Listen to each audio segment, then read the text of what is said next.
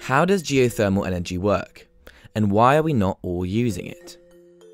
As renewables occupy an increasingly larger role in our energy mixes, several issues such as intermittency and storage will rise.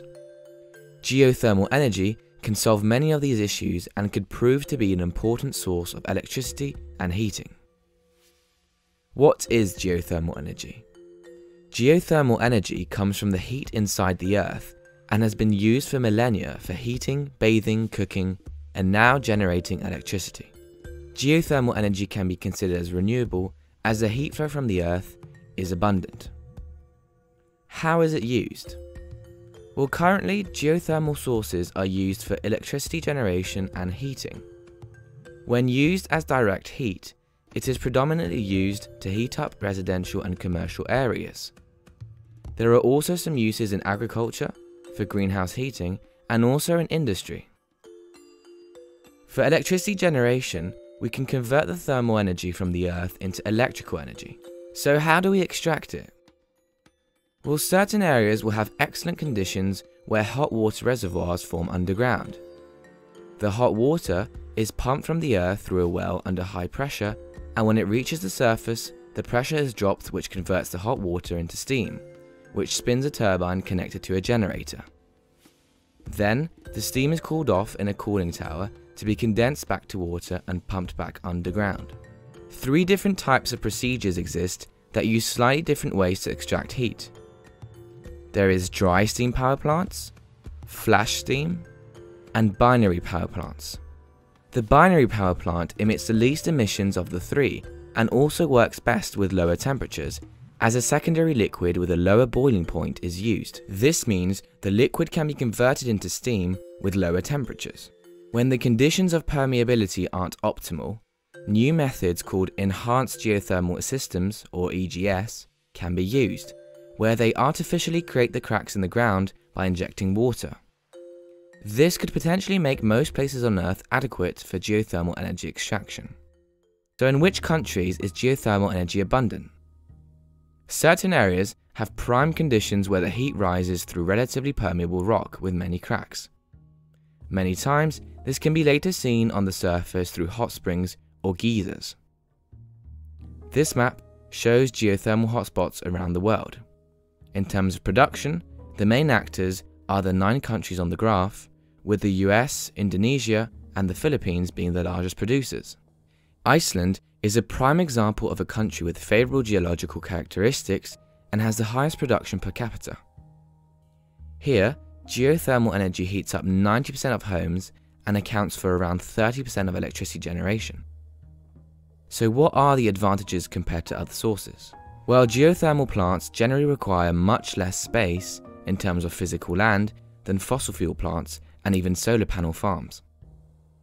The amount of water needed per unit of energy generated is also lower than coal, nuclear, and natural gas, especially for binary cycle plants. Geothermal energy also provides national energy security, as its price does not fluctuate like oil and gas prices, and it does not suffer from variability and intermittency such as wind and solar. Its capacity factor, which is how often a plant runs at maximum power, is between 80 and 90%, which is higher than all other energy sources and on par with nuclear, making it much more reliable than other renewables. Its operational costs are also often lower than other energy sources. Finally, another advantage is that geothermal heating can be employed locally at a small scale and can therefore decrease grid dependence. So are there any issues? Well, firstly, geothermal energy is very geography dependent. To have easier access to the heat from the Earth's crust, regions at the edges of tectonic plates and near volcanoes are preferred. Economic feasibility is also a major obstacle. High upfront costs, high costs and risk of exploration, research, resource discovery, and especially drilling, as well as a long payback period, makes its expansion as a leading energy source much slower. I put a useful video in the description that compares costs of different energies including geothermal. Also, the equipment can be heavily affected by acidic gases. Some research shows that water quality in the area can be affected if acidic effluent is discharged and not controlled for.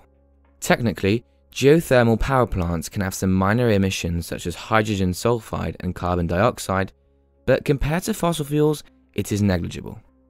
Moreover, some studies report some induced seismic activity from the drilling, as well as increasing the risk of landslides. Finally, if extraction rates are higher than replenishment rates, then the long-term sustainability of the process can be questioned. So how can we make it better? Since the drilling is the most expensive phase, more efficient equipment, novel technologies, and better training will decrease costs in the future.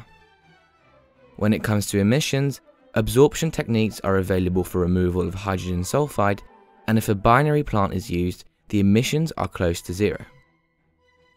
Better environmental information on geothermal energy can also decrease local opposition to these projects, which is often fueled by inaccurate information.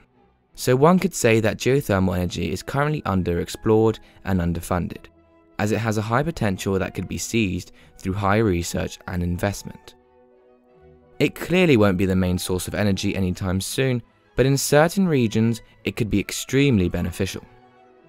So what do you think about the future of geothermal energy? Thank you so much for watching. If you like this video and want to learn more about climate and energy related topics, don't forget to subscribe.